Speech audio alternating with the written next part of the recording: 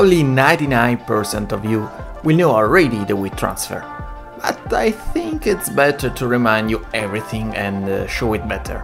Who knows, maybe there is something about it you don't know yet. The weight transfer is the weight which acts on the opposite direction of the car. If you turn to the right, the weight goes to the left. If you turn to the left, the weight goes to the right. If you accelerate, the weight goes to the rear. And if you brake, it goes to the front.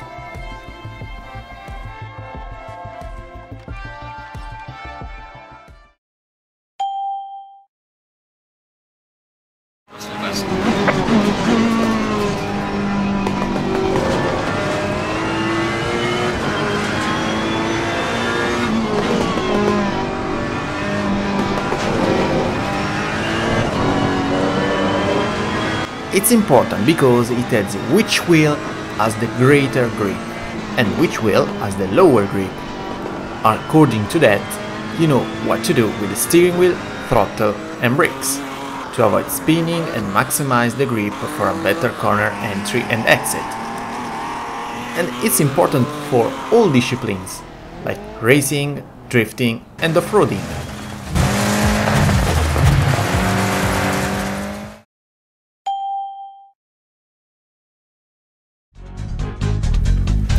To answer to this question and to make you understand better, I want to ask you two simple questions and give you 10 seconds to answer to both.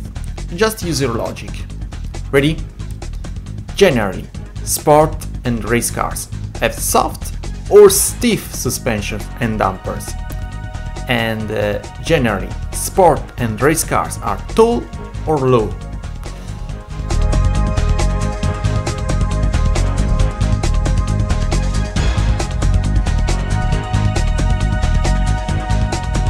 The answer to the first question is stiff. Why? Because thanks to stiff suspensions, you limitate the weight transfer. Higher is the weight transfer effect, lower will be the speed of the direction changes, and of course the car will handle worse. With stiff suspensions, your car reacts quicker to the solicitations of the steering wheel, making it more reactive, but also more nervous because the suspensions don't absorb anymore the effects of the weight transfer.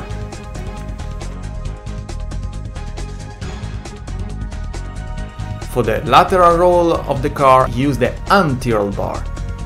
If it's stiff, the car won't suffer the lateral roll, but it will slide more. If it's softer, the car will roll more, but as I told you before, it will be slower at the direction changes. As I told you in my previous setup videos, a stiffer rear anti-roll bar will make the car oversteer, while a stiffer front anti-roll bar will increase the understeer, which is easier to handle, and I recommend this to beginners and amateurs.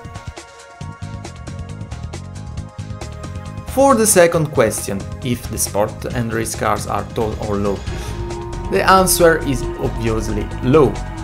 Why? The answer is the center of gravity. Every car has its own center of gravity, but be careful. Two cars, which are, for example, 1 meter and 50 centimeters tall, could have different center of gravity. That's because the center of gravity is influenced by the mass of the vehicle. If the mass of the vehicle is concentrated on the car's floor, the center of gravity will be lower. For example, for that reason electric cars, despite the excessive weight, drive so good on corners. Batteries, which are quite heavy and some cars could reach even 400 kilograms, are placed on the car's floor. So even a Tesla Model X could have similar center of gravity of a Toyota GT86. But let's return the high-low cars. Generally, race cars are lower compared to their road counterparts, because this makes their center of gravity lower. Yeah, that improves the aerodynamics as well on straight lines. but the major reason is to make them faster on corners. So finally, to answer to the question which cars are most susceptible to weight transfer, the answer is street legal cars, because they are generally higher with softer suspension for the passenger's comfort. This doesn't mean race cars like GT3 aren't affected by the weight transfer. On the contrary, professional drivers use a lot the weight transfer to make their car faster on corners.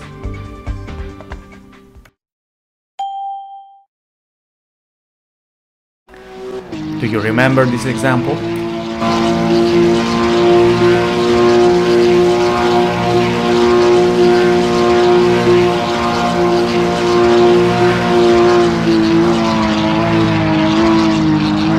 Well, you can use it to introduce the car into the corner. You know, if you brake and turn the steering wheel immediately, you start oversteering before the corner, because the rear tire loses grip.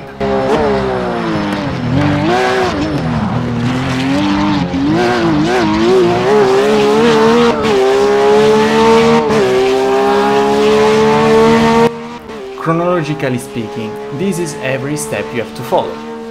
Before a corner, start braking. Start turning while braking. Feel the rear which is losing the grip. Regulate the counter steering to avoid spinning. If you want to be fast, you have to feel a light oversteer every time before every corner. This will help you to enter the corner faster. This technique is called lift-off oversteer, and it's applied thanks to the weight transfer. But as I remind you, as always in my videos, never forget the rule slow in, fast out. If you don't respect it, your exit will be slower.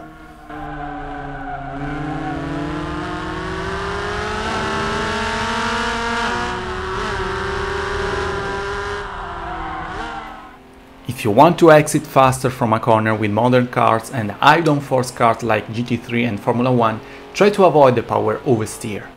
You must feel the understeer pushing you out to the corner. In that way, you know you're exploiting the full grip of your car.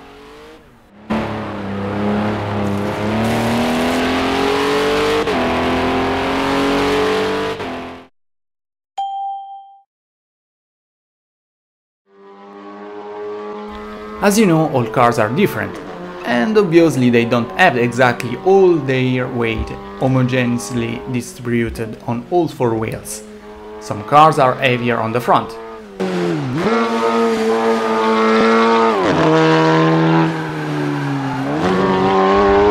Others are heavier on the rear.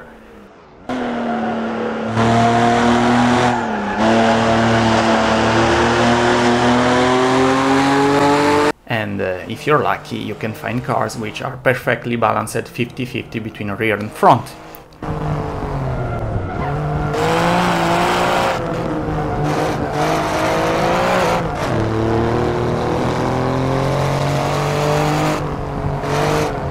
So, because of that, you understand you can't drive all cars in the same way.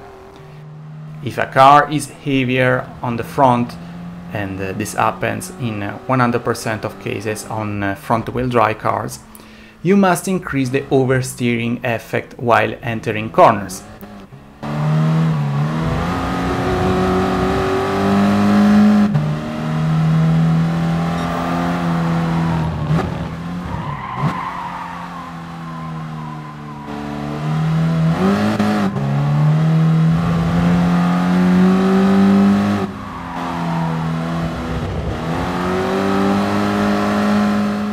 If a car is heavier on the rear, you have to limit the oversteer and trying to accentuate more the understeer by turning slower the steering wheel and being more sensitive with brake and throttle.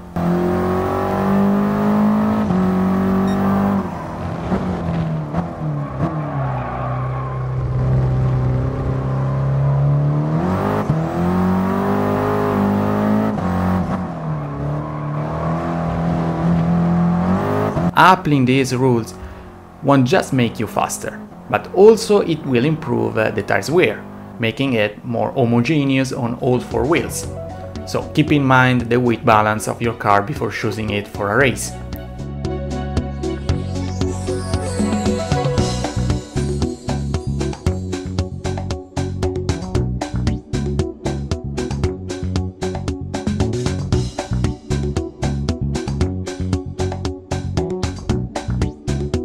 In any case, in race events, try to prefer lightness over horsepower, because the heavier is the car, the more weight will be transferred to the inside to the outside, reducing the total grip of the car. The opposite occurs for a lighter car.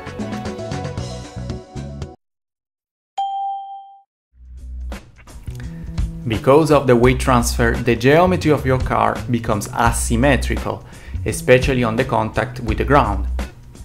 While cornering, the outside wheels to the corner don't touch all the ground with all their surface. For that reason, we must decrease the camber, setting it to a negative value to allow all the surface of the wheel to touch the ground, ensuring the maximum grip to the outside wheel to the corner. Because, as you know, the outside wheel to the corner gets the higher weight, so the higher grip.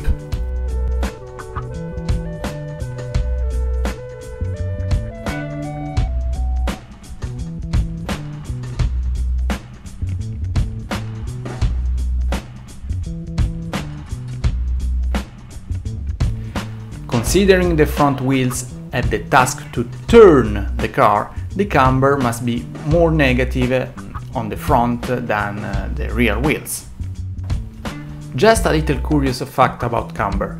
Back in 2001, Mercedes built the F400 carving concept, which had an active camber control.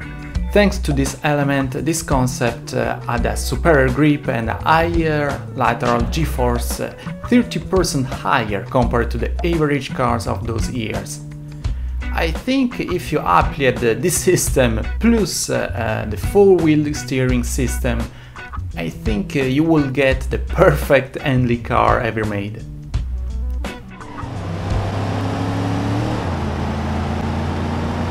The weight transfer has an effect also on the grip in acceleration, because as you know, we don't accelerate just on straight line, we accelerate while cornering as well. And if you accelerate while cornering, because of the weight transfer, there will be the inside wheel to the corner, which will have less grip, and because of that, if you press the throttle, this will result in a wheel spin, so in a loss of traction, so in a loss of time in a corner exit.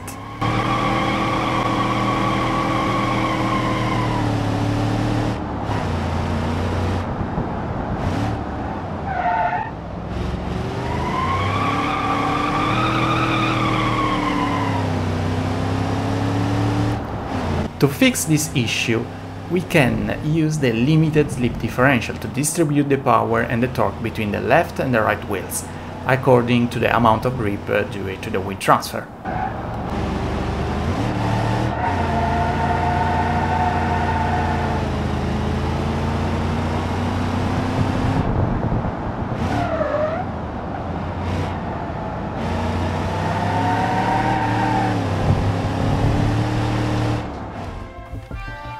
As you can see, the knowledge of weight transfer helps you to manipulate the car as you want.